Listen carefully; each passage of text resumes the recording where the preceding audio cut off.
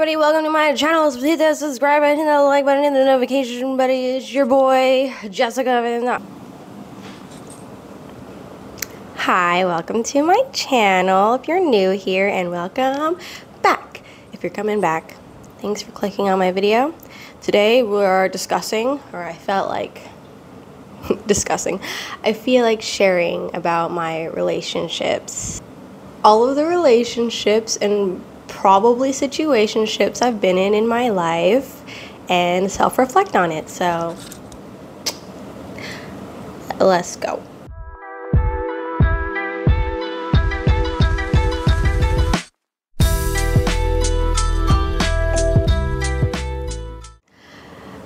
Boyfriend A, met him at church. I was like 12, 13, around there.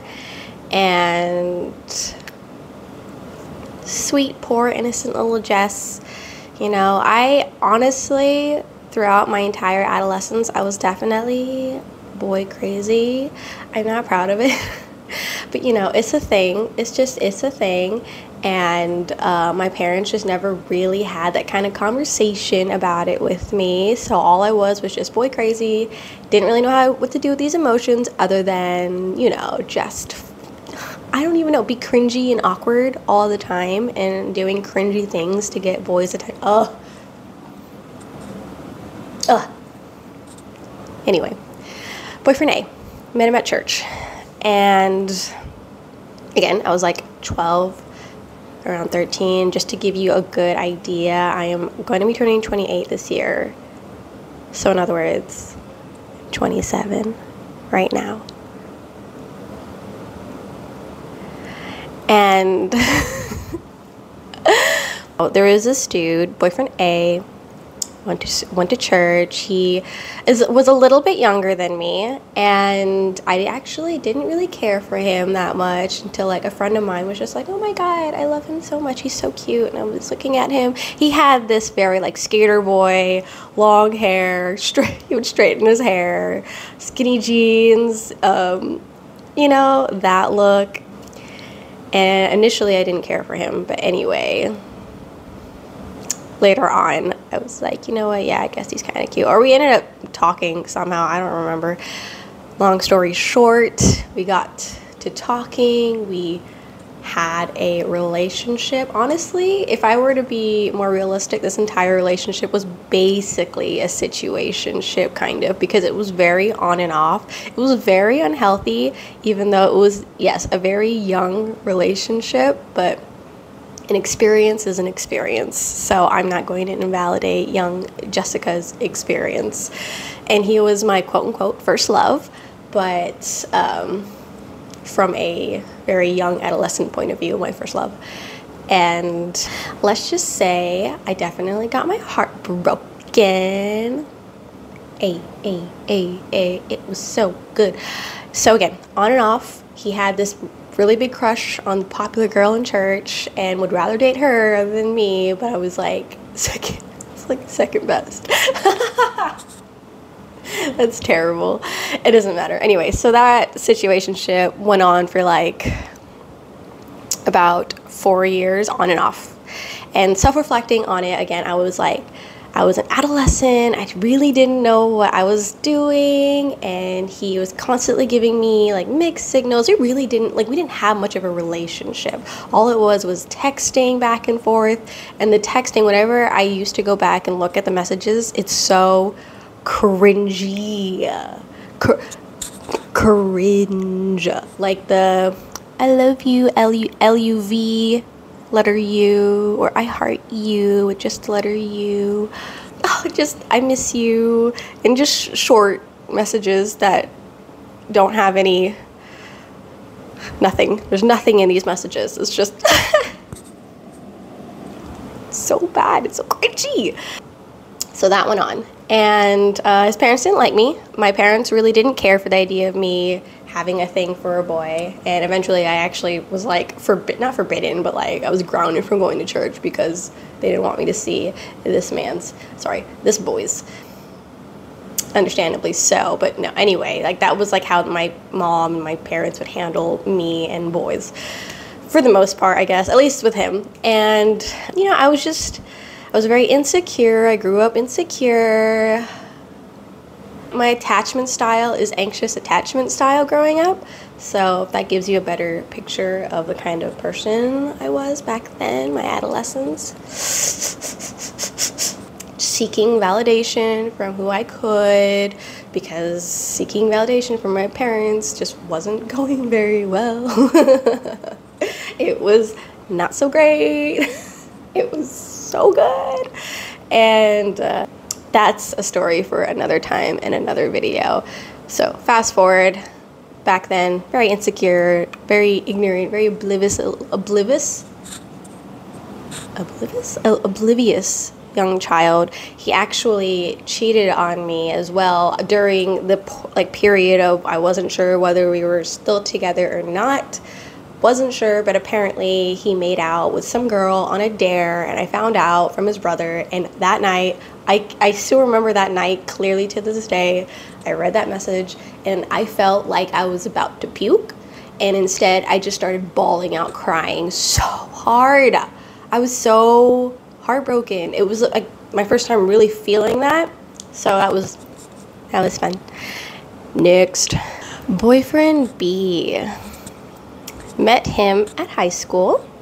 That one didn't last very long, but he was this very, very good looking man. Okay, so let me just say that, you know, me during this time, I will admit, is, you know, physical appearance pretty shallow, you know, just looking at who's cute. And I met boyfriend B when he was new to the high school, and I was about to say something so demeaning, and I'm not going to say it. So I caught myself. I caught that thought process, and I'm throwing it away because that was wrong. Anyway, that's what growth looks like. Boyfriend B came in, hanging out with some friends that I knew of. Came over there. My hair was like bleached. I looked terrible, and he was a little bit older than me. And I recognized that, you know, oh, this man is very conventionally attractive. Like, he was, other than the fact that he was new to the high school, kind of, like, he was coming back from a different high school, and a lot of the seniors in this high school already knew him. So a lot of people, seniors, knew him, and everybody else, he was new too. And so he was just like a new eye candy, basically.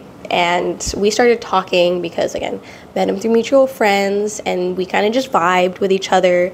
And like 4 days into our conversation, he was like, hey, you know I'm going to end up asking you out eventually. I might as well ask you out now. And I was like, fair enough. I mean, I think you're cute, and we're having some good conversation. You making me laugh. So yeah, let's go. And I will say that the shallow part of me was definitely more, what's the word? Present in my mindset back then. But I'm not gonna lie, dating him, even though it didn't last that long, but like holding hands and being together felt slightly like a flex, just like a little bit, because of how popular he was. So it was just like, hee. Yeah. Again, it didn't last that long because I actually broke up with him because I met boyfriend C. Terrible, I know, but like, he was really cool. Boyfriend B was really cool. Self-reflecting that I do feel bad. I feel like if anything, I mean, I don't regret anything, but if I could relive that and tell young Jess, be like, hey, just chill and really talk with this dude and just get to know him better, you know, before getting into a relationship. For the most part, he was chill, he was cool. We didn't really do much. We held hands, we hung out here and there. We would talk on the phone and text all the time, and that relationship lasted for like 2 weeks. Boyfriend C. Met boyfriend C at a party. Boyfriend C went to school with my old friends at the previous public school that I went to, and I hadn't seen them in a really long time, so I would stalk them on Facebook, and I would see boyfriend C in some of their photos. And I was like, who's that guy? That specific guy. And when I say specific guy, because this person has a twin brother, but specifically him, I was like, him, yeah, I want him as my boyfriend. He is very attractive. And I never thought I was ever going to meet him. I go to a party with all of my past friends and meet boyfriend C at the party. And oh, also I just want to mention that I was still technically in a relationship with boyfriend B during this time, because during that time I was texting boyfriend B at the party. Anyway, not important. And when I saw boyfriend C, I was like, we made eye contact, we were vibing with each other from afar. He was really, really shy. I was really, really nervous energy, so I just kept talking and saying stupid stuff. I was so cringy. And he was just you know, vibing with my vibe, my nervous vibe. And afterwards, you know, we started talking on Facebook. We started connecting a little bit, and he saw that I was in a relationship, so he didn't try too hard to like flirt or anything. But I knew that I was really vibing with boyfriend C's energy and interaction, and so I was like, boyfriend B, I'm so sorry, we need to break up, but I would like to keep being friends. And he was like, oh, okay. Boyfriend C and I, that relationship lasted almost 5 years. Now, there are definitely ups and downs. We are not perfect. I'm not perfect, he's not perfect, but the relationship did end because I did mess up. And not specifically just because I did this one thing, but also like there were a lot of things piling onto not necessarily the relationship, but onto me. And he did absolutely nothing to deserve the treatment that I definitely bestowed onto him.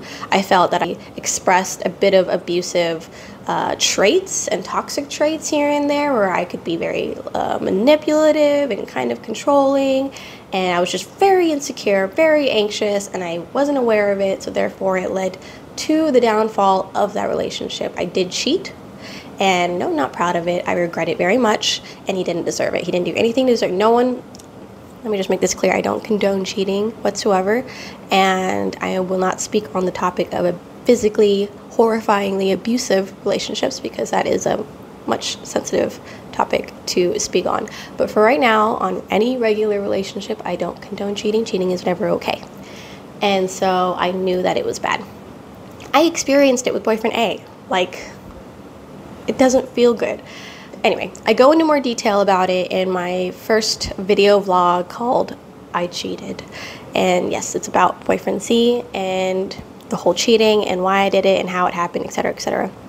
So during that time, again, just shortly put, since I already talk about it more in detail in video I Cheated, basically that's pretty much it. Like, he was a great guy.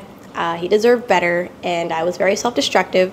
I lost a lot of respect for myself, and I self-sabotaged like crazy near the end of that relationship, and here we are. And that was almost a little over 5 years ago.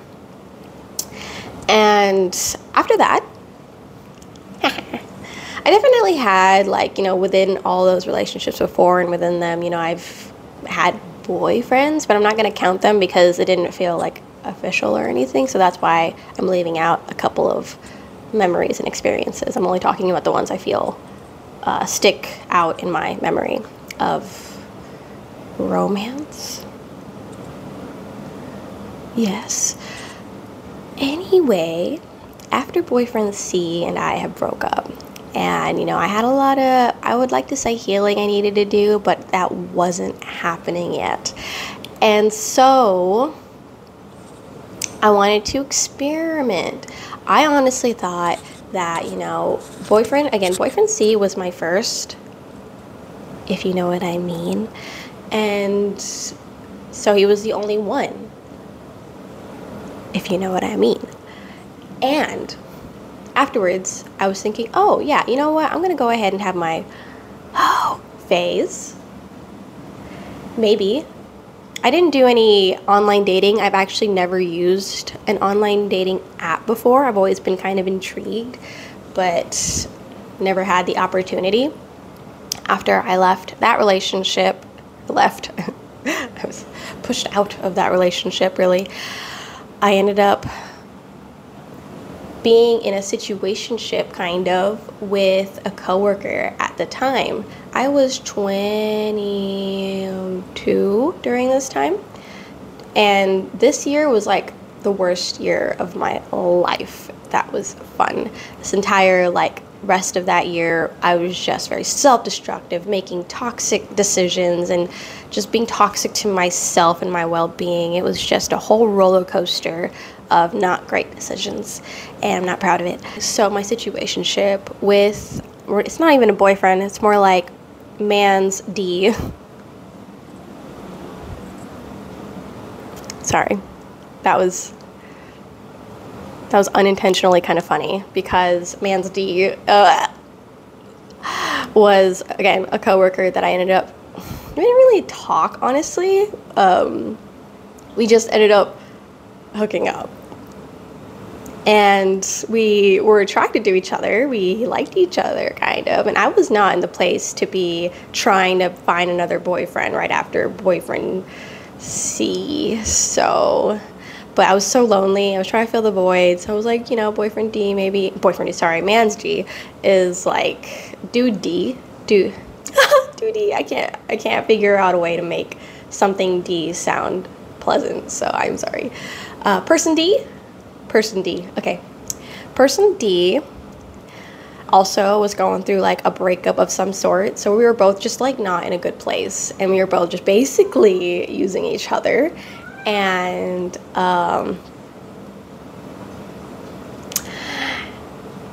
we didn't really talk before we ended up hooking up. We just it just happened. And it happened a couple of times. And again, boyfriend B, the shallow part of myself, was kind of felt like a little bit of legs, because, person D was very conventionally attractive and liked by many folks, and we were doing the anyway. And was I happy about it? No, not really. Actually, I was very sad and lonely, and the void was never filled during that whole entire interaction. So take that as you will. Next, so that never became a relationship, actually. But during then, I also did go on 2-3 dates with a friend who had always had a crush on me. Very cute guy, very funny, very caring, very sweet, very gentlemanly. And so, I was like, yeah, sure, let's do this. Went on a couple dates. He was really cool, really sweet, just wasn't feeling the vibes. I could not foresee a relationship with this individual. So I was like, hey man, I love you, but I don't think we can be more than just friends, unfortunately. And he was bummed by it, salty. But later on, we ended up making up, and we're still friends to this day, so that's really cool. Person D, nothing ever came to that situationship. Really, actually, it's kind of funny. By the time that he was actually in a place to properly date somebody, I was finally in a place where I was because a lot of stuff happened between us hooking up for the first time, and then by the time we stopped, and he was like, okay, I kind of want to actually pursue you. I was like, okay. I mean, I don't like anyone at this point. I am just kind of want to work on myself at this point. And he was like, yeah, let's go. I want to take you on a date. And I was like, okay, sure, yeah, I'm down. Didn't give him a date, didn't give him a time. So I think he was just waiting for me. And during then, I was actually talking to my present partner. His name's Alex. And we were already talking, and that talking progressed, and I started feeling, I guess feelings. We started connecting really, really well. Our chemistry was really great, and we didn't start a relationship just yet, but then I realized, oh crap, I forgot about person D. And I told him, hey, I am so sorry for delaying my answer to you, but you know what? I thought about it. I said the most terrible thing because I'm so bad at during that time, I was so bad at being more self-aware of like what I should properly say. And so what I did say, I literally said to this person, I was like, hey, you're the perfect guy for someone to date, but you know, I just want to be friends. Like, why would you say that, Jess? I don't know. I felt really bad. It doesn't matter. You shouldn't say that. What I should have said, self-reflecting back, was, hey, I appreciate you and I'm flattered, but I don't want to pursue a relationship with you, and that is that. But please, I wish you luck, and I know you'll find somebody soon. Not that you're the perfect person to date. Like, what the hell is that? Like, what? It is what it is. It already happened. And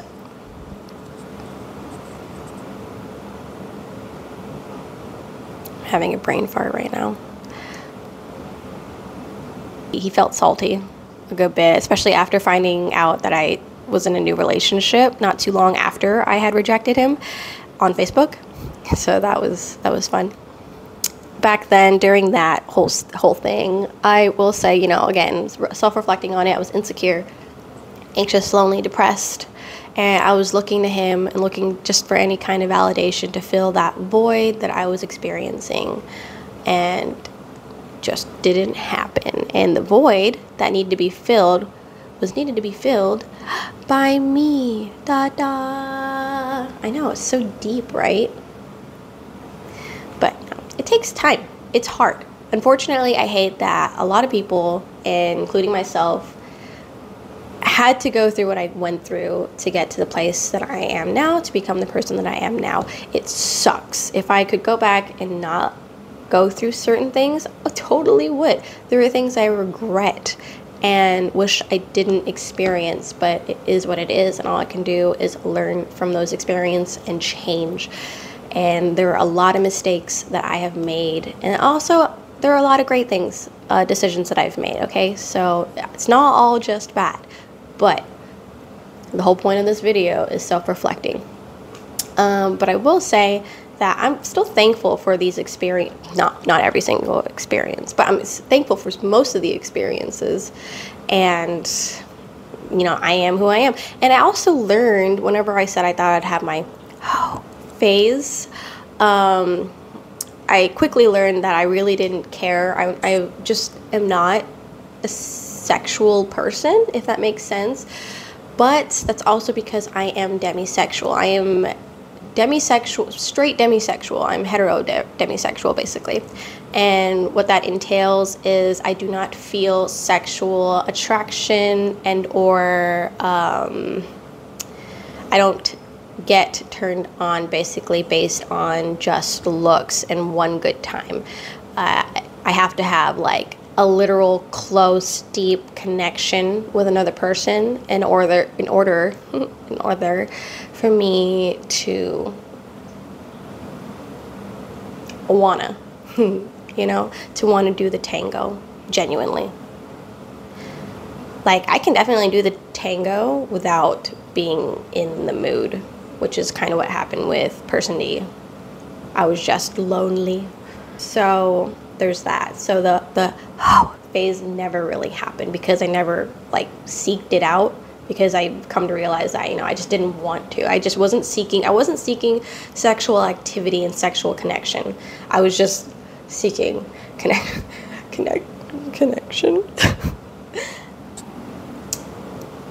Present partner, Alex. We have been together for almost 5 years now. And I was just telling him this the other day, but I was just reminiscing and self-reflecting on the fact that I genuinely am still shocked to this day that I am in the place that I'm in. I'm in the relationship that I'm in because of the previous relationship, not my friend or person D, but boyfriend C.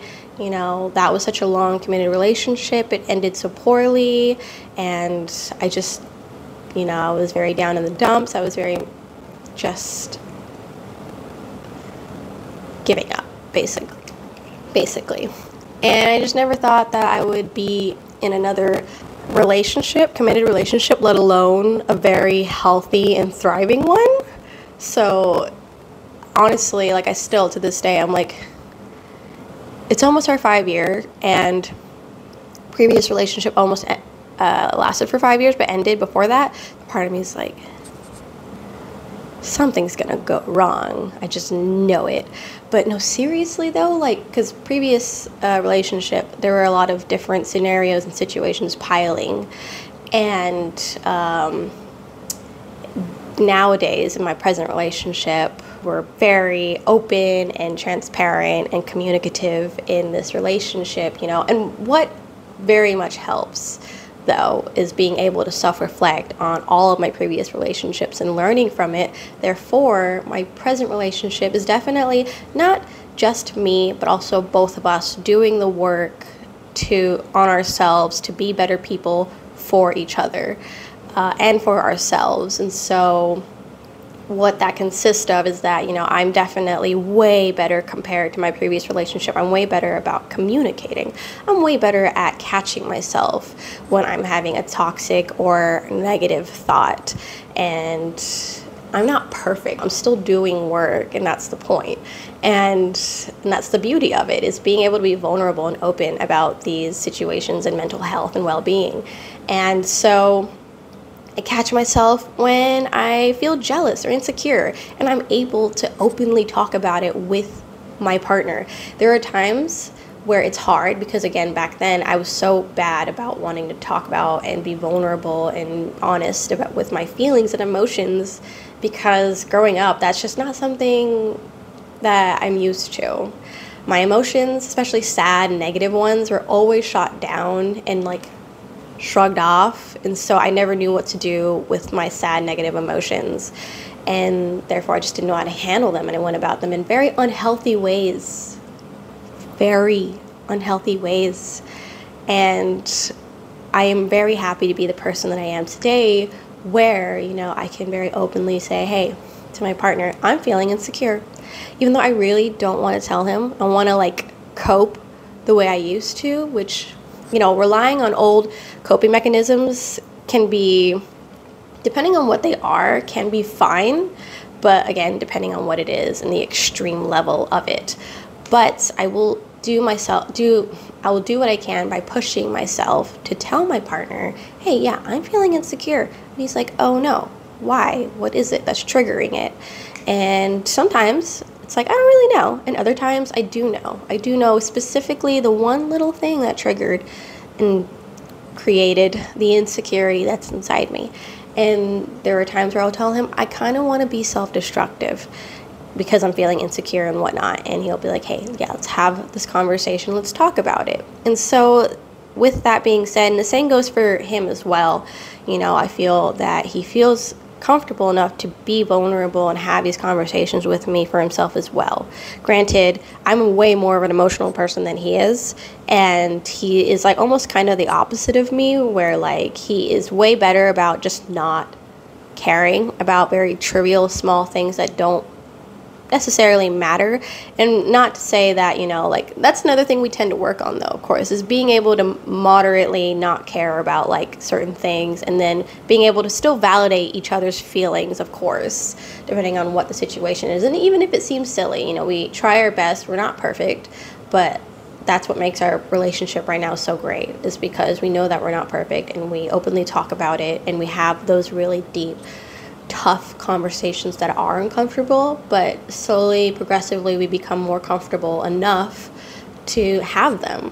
There's that phrase where, you know, I said this before in a different video, where once a cheater, always a cheater. I don't agree with that phrase whatsoever. I do believe that when someone cheats and they extremely regret it and really self-reflect on it and just don't want to do that again, it's very, very, very, very, very possible for someone to not ever do it again. To this day, I know I've cheated before.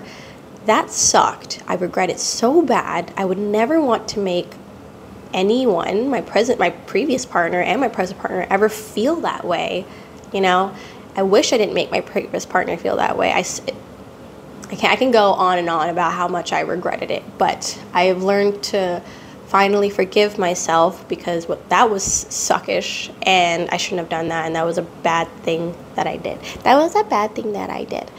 And you know, my partner knows about it. I told him before we started dating. I was like, hey, here's my situation first. Let you know that I've cheated in my previous relationship.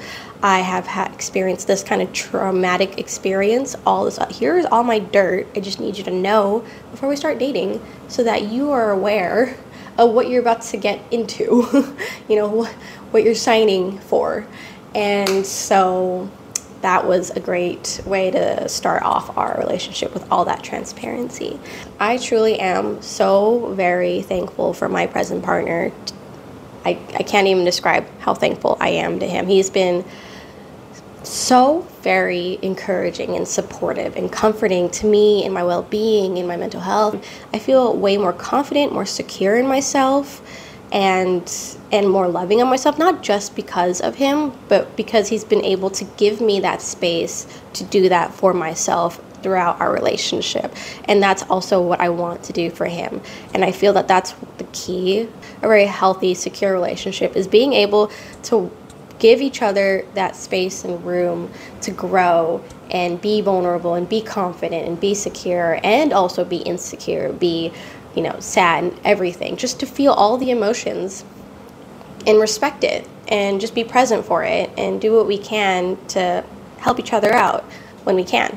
So that is my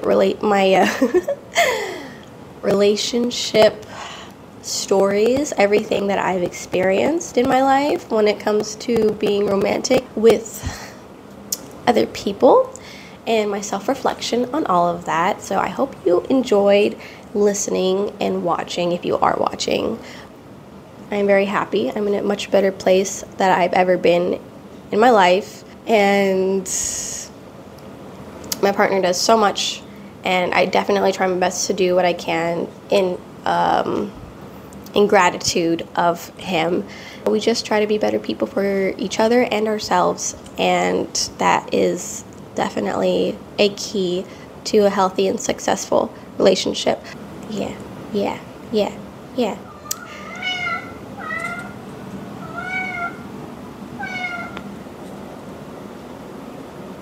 Raz agrees.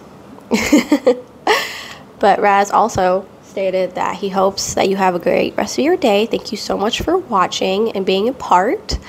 I hope that you take care of yourself, because you deserve it. You really, really do. So do it. Take care of yourself. Drink water. Love yourself.